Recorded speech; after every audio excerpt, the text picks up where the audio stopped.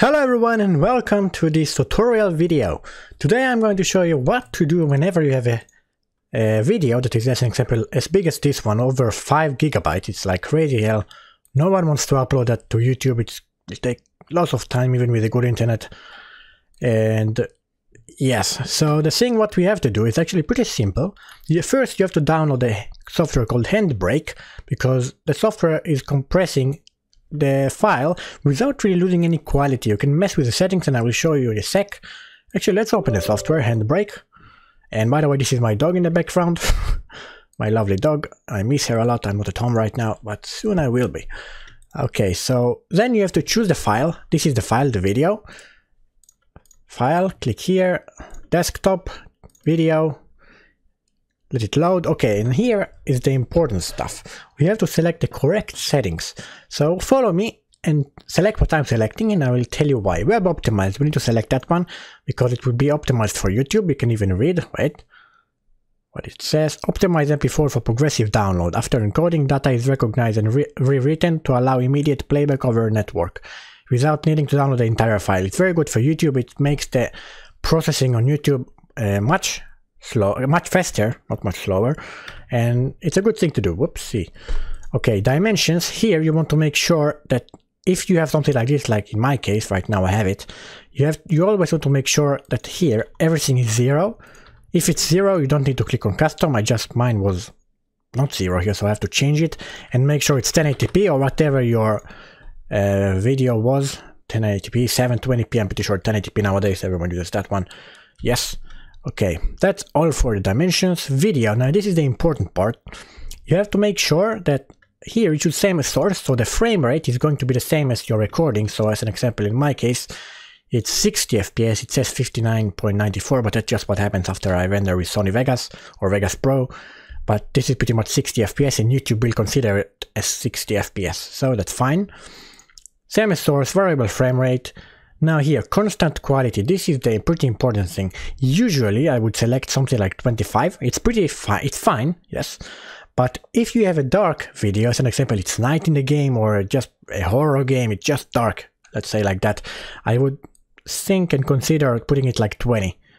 Now, the more you put it here to the placebook quality or whatever you want to call it thing, then the higher the file size and the less it will compress the video pretty much. So 20, it will still be pretty good, like the quality should be pretty much the same. You won't see any difference with your eyes, like I really doubt you will see a difference with 20. And 25 you will only see a difference if it's like a really dark video, but even then it's very hard to notice a difference and it will be even lower file size.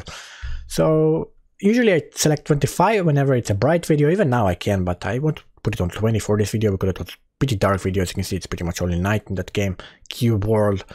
Okay, so I'll put it to 20. And here, encoder preset.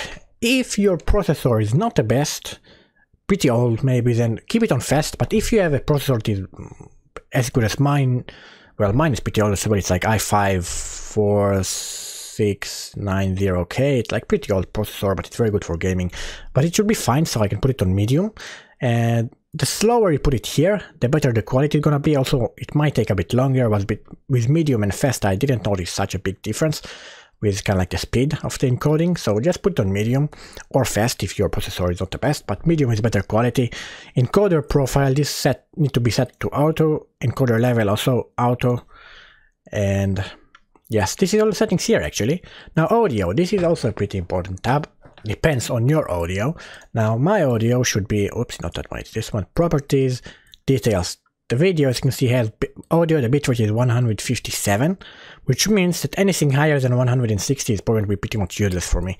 So I'm gonna keep it on 160, but depends on your audio and what you usually use. It might be even 300 and something, so pretty much just select the audio that you want it to be, unless you want to compress the audio as well and make you won't really notice the difference in my opinion, but mine is 157, I'm gonna keep it at 160. After you're done with that, you can click on browse, save it somewhere on your desktop, perhaps here, and you can call it, I will call it Cube World, click save, and then you can click start encode. Okay, so once it's finished encoding, you can see it says queue finished, And now we can see our file. It's here, cube world, compared to the video. So yes, you can see, let's check. 860 megabytes instead of 5 point something gigabyte. So that's a huge decrease.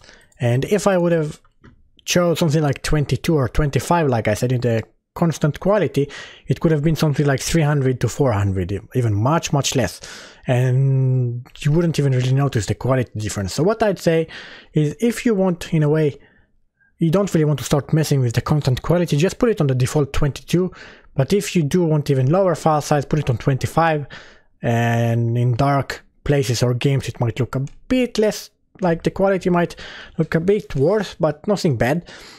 As an example, all of my banished videos are made with 25 and it looks just fine. You can go check it out.